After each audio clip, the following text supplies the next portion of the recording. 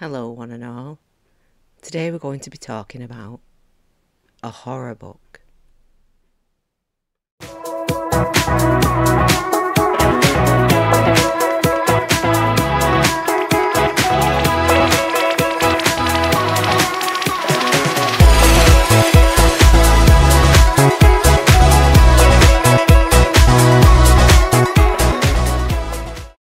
Hello everyone, welcome back to my channel Through the Pages with Dee.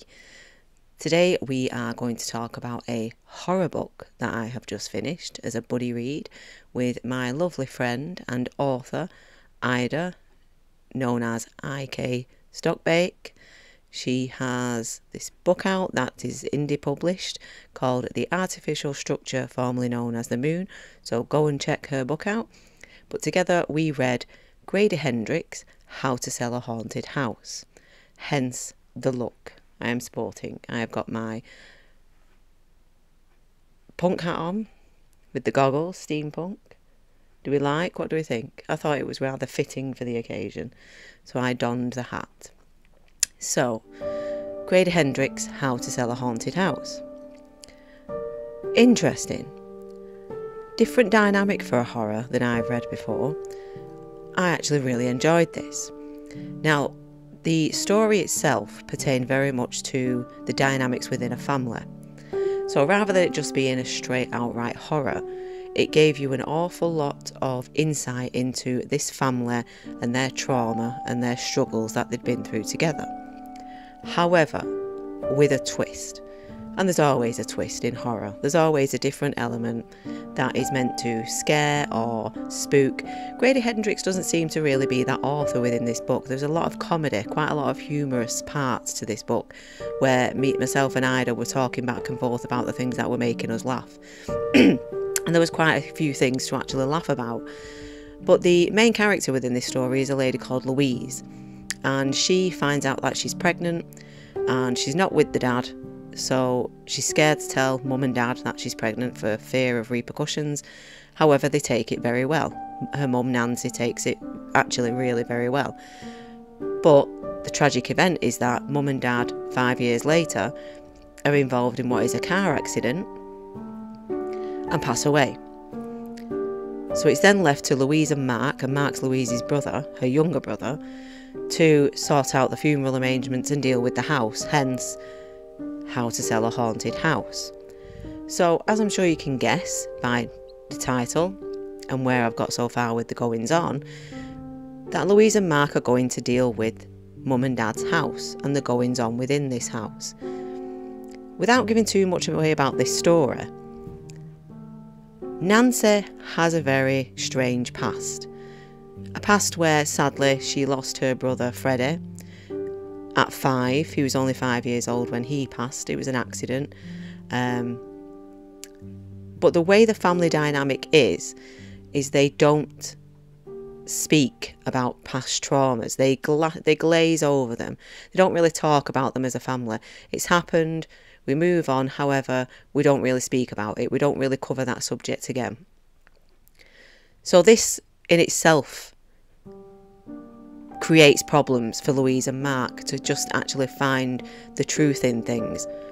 But the one thing that I will say for Grady Hendrix, what he's done within this book, is he's created this very dynamic, very inspiring story of a family that leads you along their journey. Yes, there's horror elements, but you are led in this journey of this dynamic and how are they going to repair, because Louise and Mark essentially don't speak. They are brother and sister and they were somewhat close when they were younger, but in adult life they've drifted apart and they don't really speak. So he is taking you on this journey with Louise and Mark as to, are they going to repair their relationship? Are they going to become brother and sister properly again? And what I will say is that through everything that they face, and they face a lot, they go through a hell of a time. The way Grady Hendrix writes the dynamics of their relationship and how it goes through its arcs and its curves and its twists, he does it beautifully. He does a very, very good job of it. Myself and Ida, we were talking about this, and that's predominantly what we focused on, was the theme of family and the different breakdowns of communication within the family and how nobody's actually seeming to deal with any of the trauma. Obviously, because it's a horror, there's some quirky parts in there. There's some quirky characters that you meet. One, for instance, is called Barb. She was actually one of my favourite characters within this story. I won't get into who or what she does, because then the story will be a giveaway. But it's definitely unique, and there's definitely a very interesting character called Pupkin. And I can't give too much away about who he is, but he's the antagonist within this story, and it's done very well for what it is. It's done well. There are very, very laugh out loud moments, because of what the antagonist is. It does bring a humour element to the story, but it doesn't, like you would think, necessarily spoil it. It isn't necessarily preyed on too much what he is. It could have been, and it could have been made very stupidly. It could have come across as a slightly idiotic story. Something that we've read a million times, something that we've watched a million times, and it's like, oh, that old hat again, and this old hat. But it could have come across that way, and it doesn't. I think Ida enjoyed it for it being a genre that she's not very used to reading. It seemed like she enjoyed it, more so because of the themes within the family. You know, the fallout of brother and sister, and can they repair that? The hidden trauma by the families, and are they prepared to speak up and speak the truth?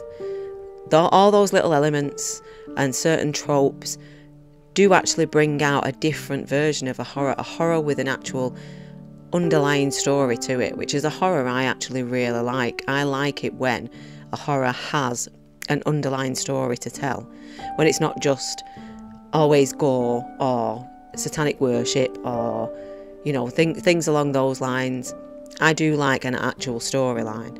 So that's what this book gives. It's very good. The character arcs are fantastic. Louise's arc in itself is amazing. She has a daughter called Poppy, who herself is 5. Poppy goes through some things. Louise has to protect her daughter through this story. Towards the end of it, her daughter then is one who suffers, so Louise has to step up as a mum. So there's that trope of the protective mum, and you know, the fight or flight situation as a mum, and will she protect her daughter, which she does. It's definitely well worth a read. I wasn't sure. The minute we went into sort of certain areas within the book, I had that instant feeling of, oh, here we go, we're going to get silly now. And it did a little bit, in little ways, but humorous, funny silly. It's actually a very, very entertaining read, because, as I say, of the underlying story that's in there. Even though I'm calling it underlying, it's very, very prevalent to the story. It's very, very pronounced. It's the majority of what the book is about, is this family situation, and can certain things be resolved? Can certain secrets come out? And can the family gain some sort of solace together again? That is very prevalent in the story, and it is very, very good. It's more like the actual elements of horror are a sidestep to the family story.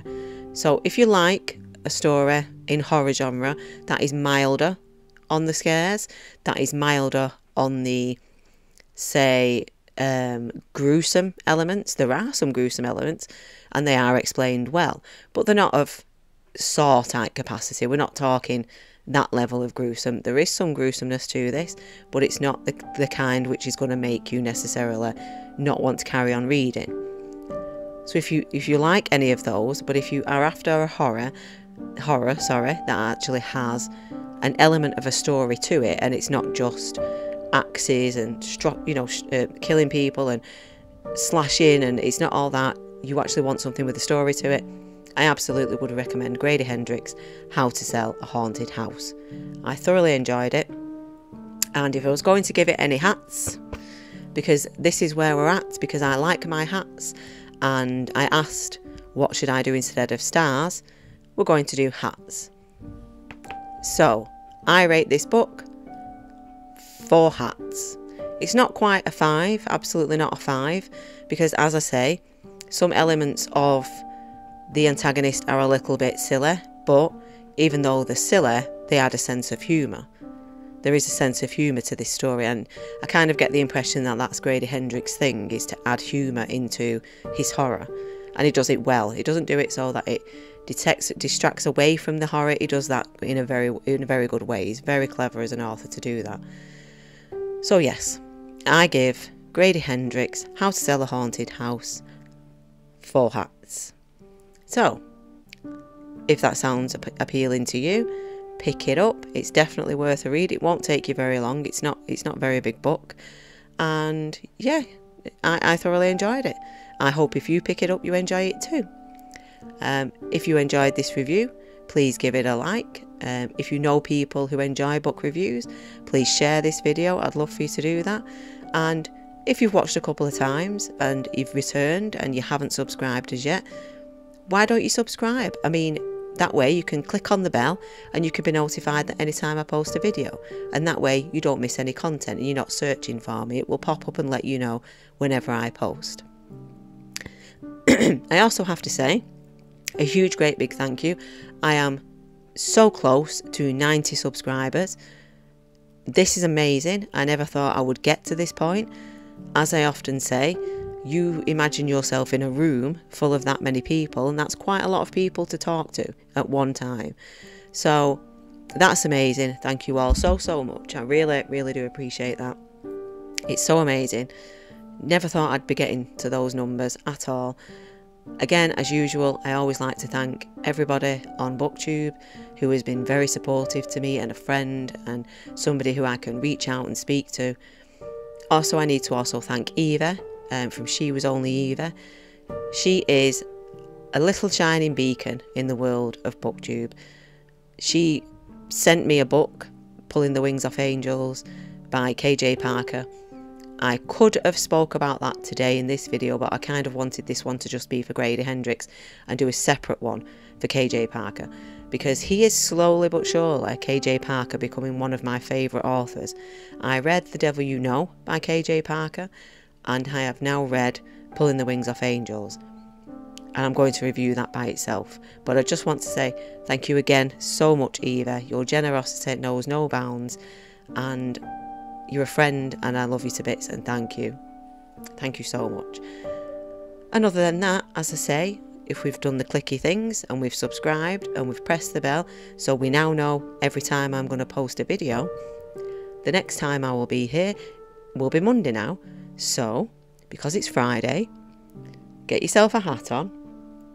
Any kind of hat, just a funky hat. Get yourself a hat on. Go out into the world and make a statement. And always remember, be kind, be considerate, and if you have the chance, help somebody out. And always ask those around you if they're okay. Always reach out. Okay?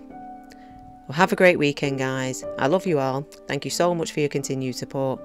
And until next time, I've been Dee. This is my steampunk funky hat. And I will see you guys through the pages. Bye-bye.